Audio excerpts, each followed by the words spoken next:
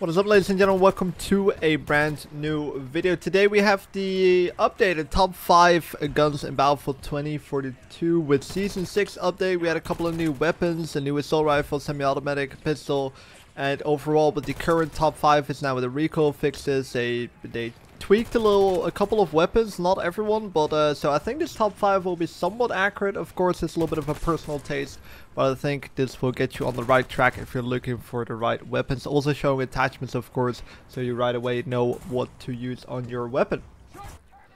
We're starting off with the PP29, which is on the SMG class, a second SMG you unlock, and this gun has pretty much always been in the top 5 guns in Battlefield 2042.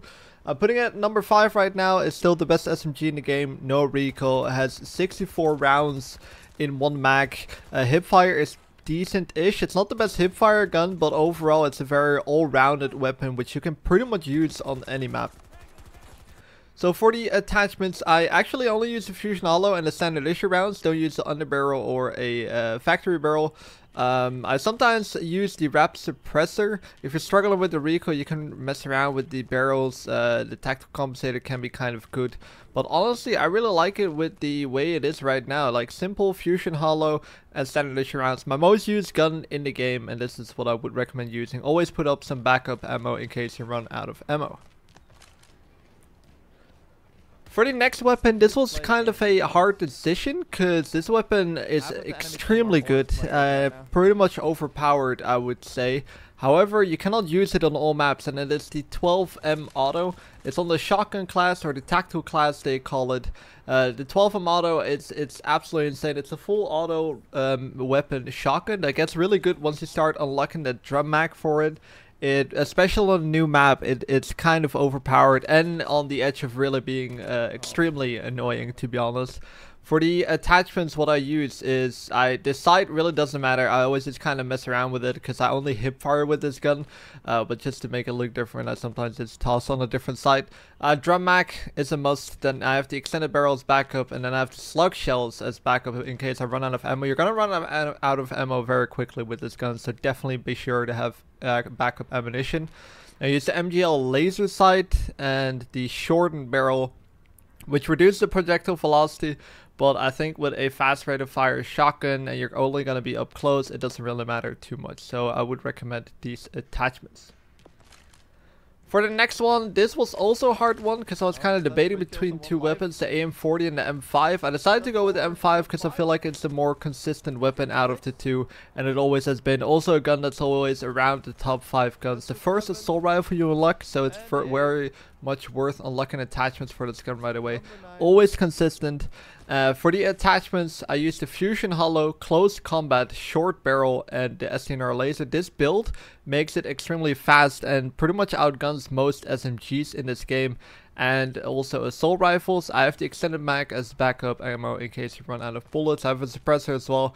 I kind of like to use the 2.5 thermal as well actually on it for longer ranges, but only if you can control the recoil well.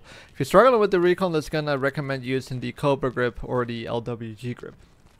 So for the next gun on number 2, we have the BSV, which came in Season 1. This gun is absolutely insane. It still is. It barely has any spread, and it's on the marksman class. But you gotta keep in mind, you can actually put this gun on full auto. So keep that in mind when you're using this gun. It's definitely necessary to put it on full auto to make it as best as it possibly can be. But you can kind of build this gun in whatever way you want it. You can almost build it into an SMG, to a long-range marksman rifle. The way I have built it is the K8 Hollow, the high power extended. I think this is by far the way to go with this gun. I have the BCG light grip, which reduces the spread on the gun, so once you're actually aiming at someone, it will make sure the bullets are actually going the way you're aiming. And then the short barrel. I also have some backup, the extended barrel and the high power rounds in case I want to go for long range targets, and then I toss on a scope right there, so it actually can take out players for longer range. So for the number 1 spot, maybe it's a little bit too early to say, but I'm honestly pretty convinced this will be the best gun in the game. I've played with it quite a bit already now, and it is the new VHX D3. Literally came with it in Season 6. They usually do this with games when there's new seasons coming out. They make the new guns very, very good, and they've done that again. I think the VHX is pretty comfortably now the best gun in the game. High rate of fire, assault rifle, barely any recoil. It beams, it kills players extremely fast, especially because the assault rifles have that headshot multiplier.